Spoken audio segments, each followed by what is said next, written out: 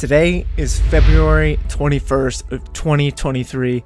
This is the start of my vlog on how I'm setting up for my holiday work visa for New Zealand and actually going to New Zealand. This has been a life dream of mine for probably like 10 years, and I haven't even gone to New Zealand yet because I don't want to just go there for a week or 2 weeks. I want to actually live there, which is the whole reason I'm doing this. And the whole reason I'm showing you guys this video is because there is so little information out there about the holiday work visa. So let's just jump right into it. So on the screen, I have the website of where you can find the holiday work visa. But before you can even apply, you're going to have to create an account. Now, you're going to need to know your name, well, your first name and your last name that is documented in your passport. So you're going to need this in order to create an account. So once you have an account done, let's get to the next part.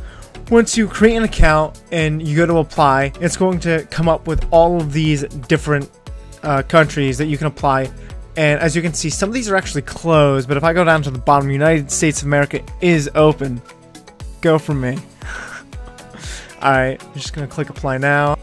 This is where it's gonna bring you. So now we just start filling it out. So it looks like you only have to fill out these three things. I'm probably just gonna blur these out so you guys can't see. Alright guys, so I figured it'd be easier showing you guys like this. So as soon as you log in and you click on USA, you're going to be given this application. At the top there's going to be 4 different sections: personal health, character, WHS Specific. And from here I'm just going to scroll down, and you guys can pause the video if you want so you can see what each section is like, so you know ahead of time what you need.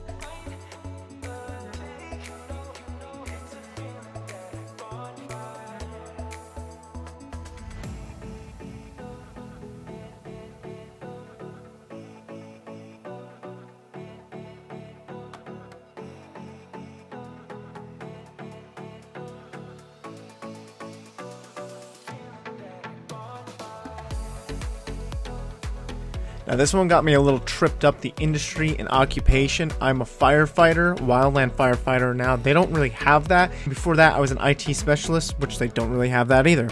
So I just put in the closest things I could find and I got accepted anyway. So my opinion, just find something as close to your job as possible.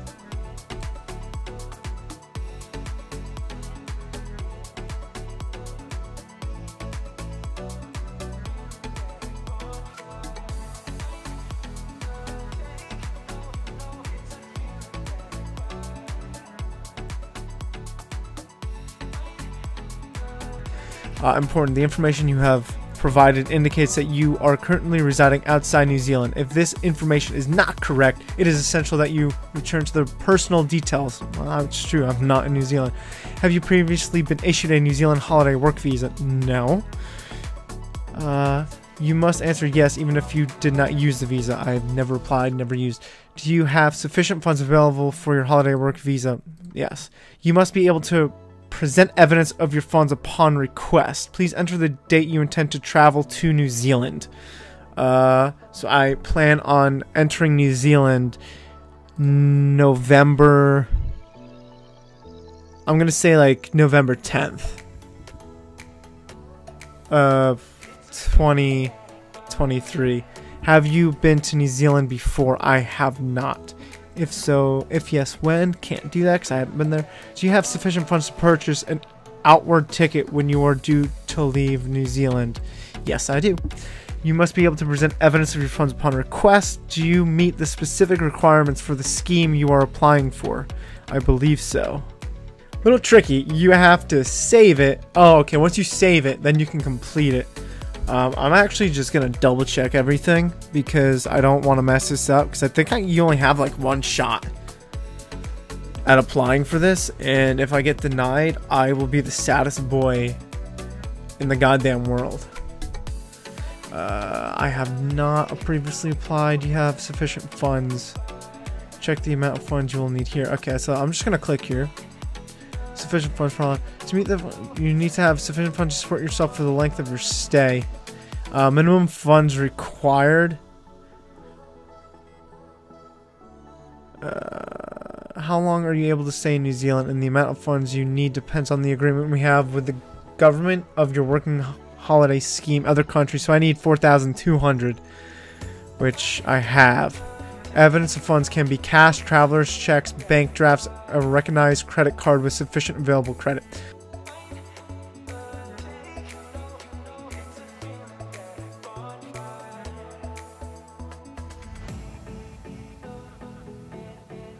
Submit. Please note that you must pay the application fee before your place is secured.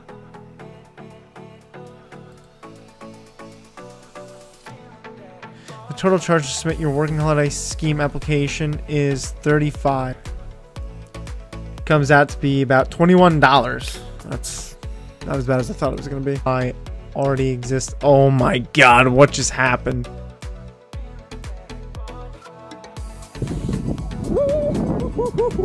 Let's go, let's go, let's go. It is February 24th, everyone. And about like 30 minutes ago, I got an email saying that my visa was accepted. It was that simple. I think it took, what, 2.5, maybe 3 days?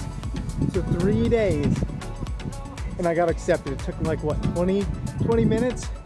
And $21.30 later, because that's how much it was to apply for the visa. And your boy got it. He's going to New Zealand. Let's go.